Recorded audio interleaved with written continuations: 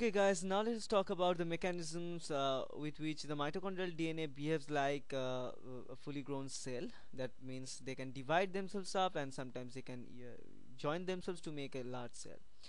Now, like this, as we know that mitochondria and the use of mitochondria and the development of mitochondria inside a eukaryotic cell come with the theory called the endosymbiosis theory. That means the mitochondria cell was previously a free living prokaryotic cell, and it is engulfed by eukaryotic cell. Inside the eukaryotic cell, it produces the energy and give the energy to the cell.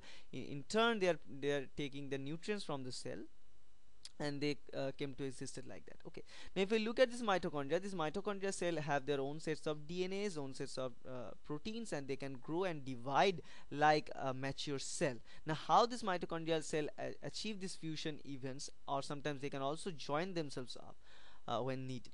So how they fuse with each other and how they uh, bring them down to make several small parts of cells or small parts of mitochondria. Now let's look at here. So here is a mitochondria. Now this mitochondria wants to undergo the division. Now mitochondrial division, how it is going on, there are different proteins are out there which helping them to finally trigger that or tell them that now it's time for dividing. Okay, because mitochondria are inside the cell we can find mitochondria in different lengths, uh, but when a mitochondrial cell reaches a particular length, it need to be divided, and the signal sometimes maybe the signal can come from the nuclear DNA. I don't know, but maybe it can possible because this part of is still unknown for us today. Okay, so research is going on for this purposes. So suppose this is a signal, and this signal is coming from the nuclear DNA, and as a result of this signal, it tells the cell to go and divide.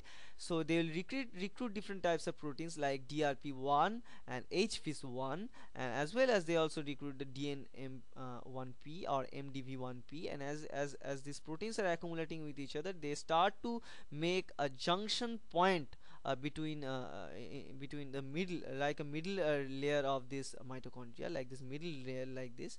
So these red proteins are DRP1 and the blue proteins are DUM1P or MDV1P.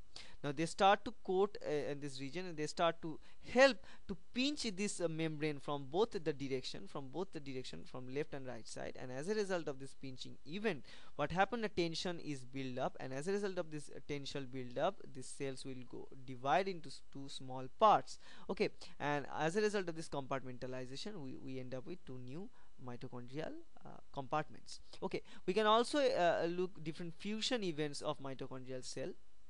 If we look here, this suppose these two cells need to fuse with each other. These two mitochondria actually need to fuse with each other, so they will go and dock. They need to produce the docking proteins, and again for doing this they need to have a signal, and that signal can come from nucleus. I don't know, nobody knows now. So they can come, and this MFN1 is the type of protein which can come and produces the adhesive network between these two mitochondrial surface, and this adhesive networks come close to each other, they interact with each other, and as a result, when they come closer and fuse with each other, they need an amount of energy, and that energy come from the GTP hydrolysis. They need GTP for establishing this purpose, so they are G proteins. So using the energy of GTP hydrolysis into GDP, they utilize this energy, and the del G for the reaction goes negative, and the reaction proceeds to the forward direction, and these two small unit of mitochondrial segment will fuse to make a large mitochondria when they need it, when the situation demands.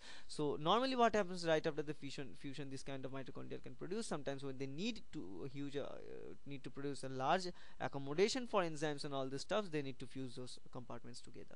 Okay, it will vary from one time to another time. So there is no actually natural cycling of fusion, but there is a natural cycling of fissions, because mitochondria needs to divide right after some time. Okay, and during this division they also transfers their genetic element from one to another, and before this fusion they must produce all the ingredients, or they must duplicate their genetic elements. As we know, they duplicate the genetic element called the D-loop replication model. If you want to know what is D-loop replication model, please go and visit my website, visit my YouTube channel, and you can find there.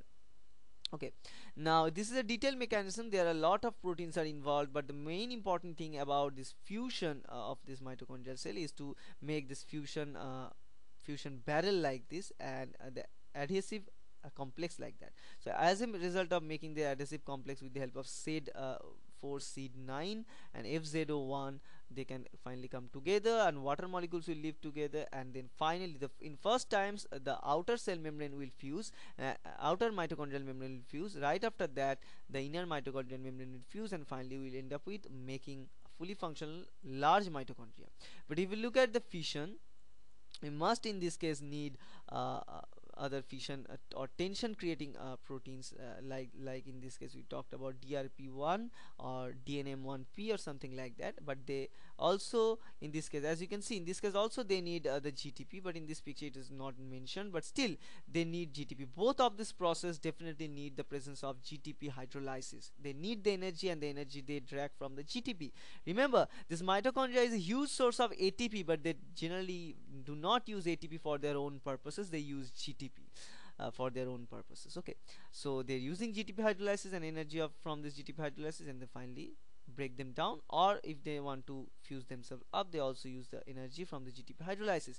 But in both cases they need tight signal or tight control, and this control or signal must come from the nuclear DNA, because nuclear DNA tightly controls all the different steps of cellular or biochemical process that are going on inside a mitochondrial cell. So that's it, and I hope it will help you. Thank you.